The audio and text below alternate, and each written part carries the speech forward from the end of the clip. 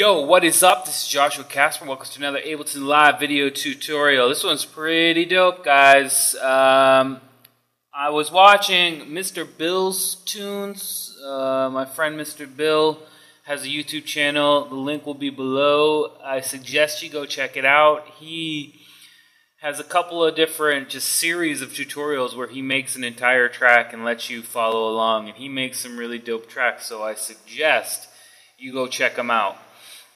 However, if I found a hidden gem in there, something that I didn't know about, and he makes this little rack inside his tutorial to fatten up his sound, to make it wider.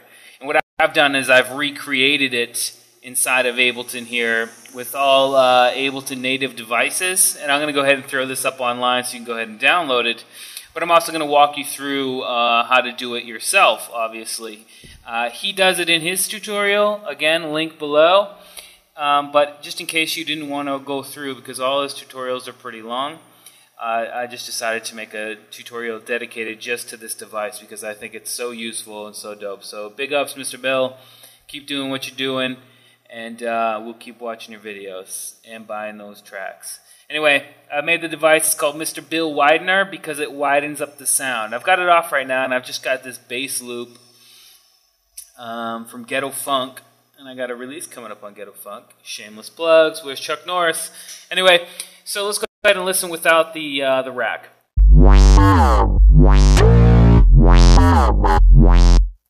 It's a pretty fat bass line, but watch what happens when I turn this bad boy on. Listen how fat it is now.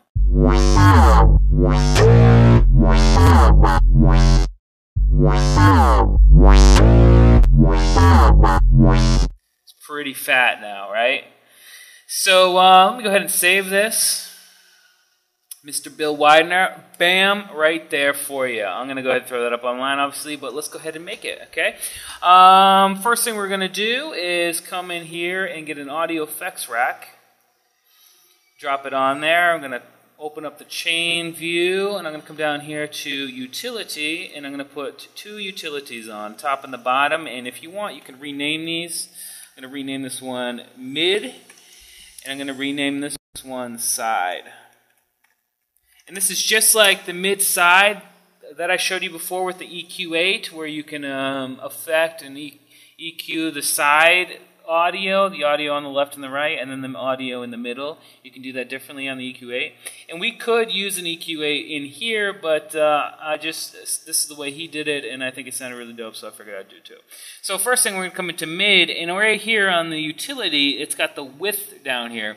We're going to pull that down to 0. And then on the side, we're going to pull that up to 200. So now if I solo this, we'll hear just the middle audio here.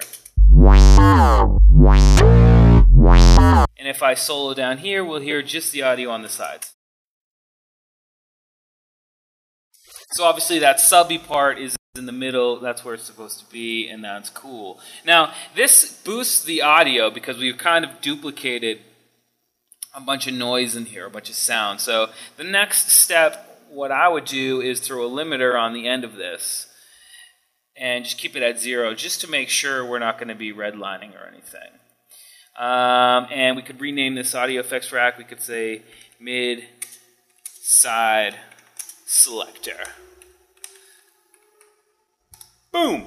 Okay, so that's done, and we can minimize, and the next thing I'm going to do, it's what he did, is put on a filter delay. And what he's going to do here is you're going to turn off the filter on the top. You're going to turn off the left, right. We just concerned with the left and right, not the middle section here. He just left all these parameters the same as the default, which is cool. But he turned this to time and this to time. And he turned this one down to 1 millisecond and this up to 10 milliseconds. So if we listen without it, and then I'm going to turn it on and off and see what we can hear, it's just going to add a little bit of delay between the left and the right to make it sound fatter.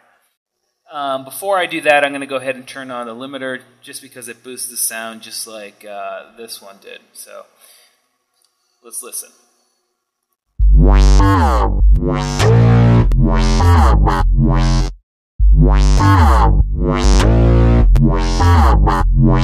So you can hear how that just alone, that filter delay, makes the sound just super fat. And then if we add it to the limiter that we have, I mean not the limiter, the mid-side selector channel, then it just makes it super duper fat. And it still keeps, the fact that this is after the filter delay, it still keeps that middle channel with the sub in the middle where it needs to be to make it sound nice. So let's go ahead and listen with everything together.